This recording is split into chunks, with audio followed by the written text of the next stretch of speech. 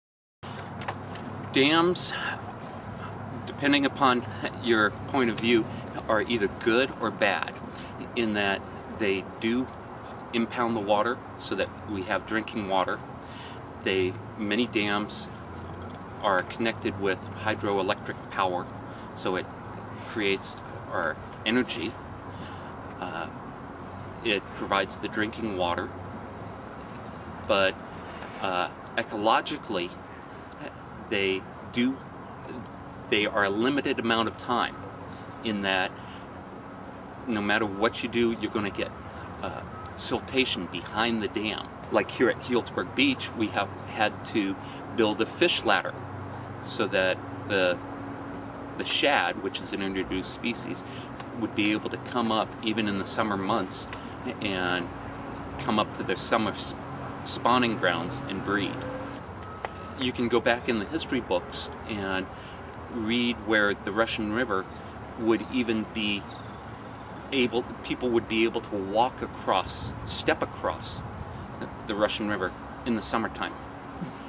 We have a constant flow even now. And so it's changed. Is that good? Is that bad? I'm not going to say yay or nay on either one, but it has changed the environment and the ecology around here.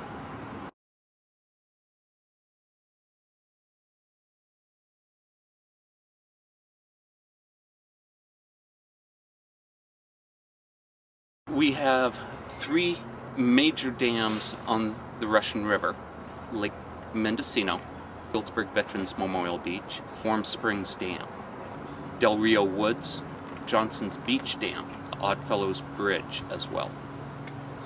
And they all affect the flow of the river. Obviously, dams impede the water, back it on up.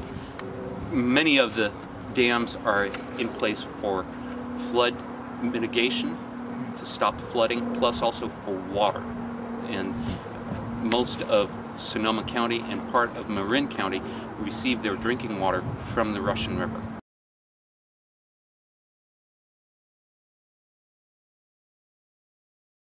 The major players involved with the Russian River watershed dams are Community Alliance with Family Farmers, Community Clean Water Institute, Environmental Center of Sonoma County, Friends of the Russian River Environmental Forum, the Russian River Watershed Council, Russian River Watershed, Protection Committee, Salmon Creek Watershed Council, Sonoma County Conservation Council, Town Hall Coalition, and many, many more.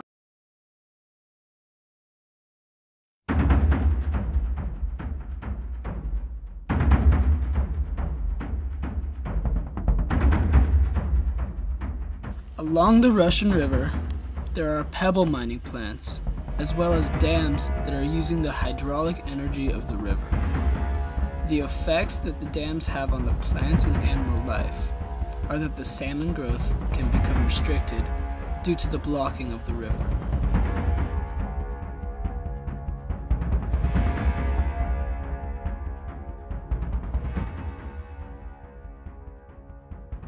Yes, the Russian River watershed is completely natural, except for the parts that have been diverted by dams.